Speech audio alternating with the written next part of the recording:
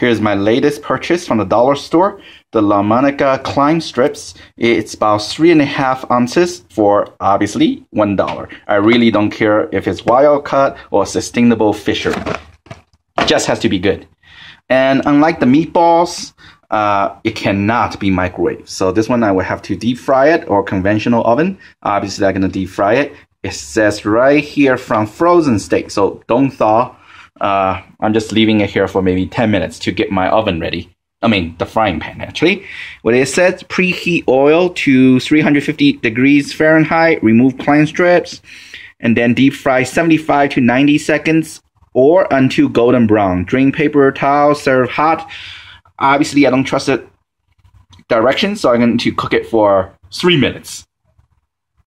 Here's the clam strips. I cut open the box and the bag already, so I'm just going to put the clam strips after I have preheated my pan to 350 degrees. There's some oil in there. I think that's all. This size is all it needs.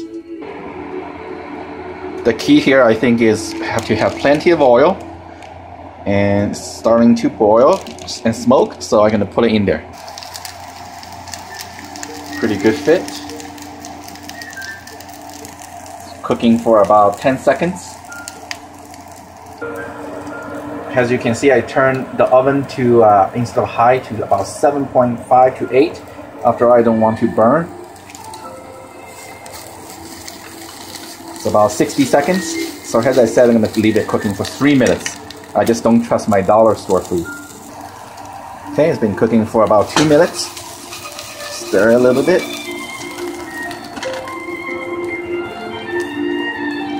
Okay, take it out, put it in the pan, and that's ketchup. Anything and everything goes well with ketchup.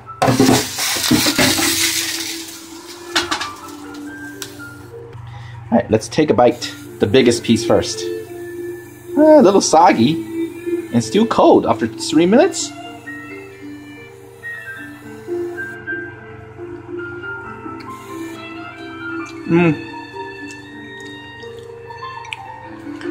I can barely taste the clam.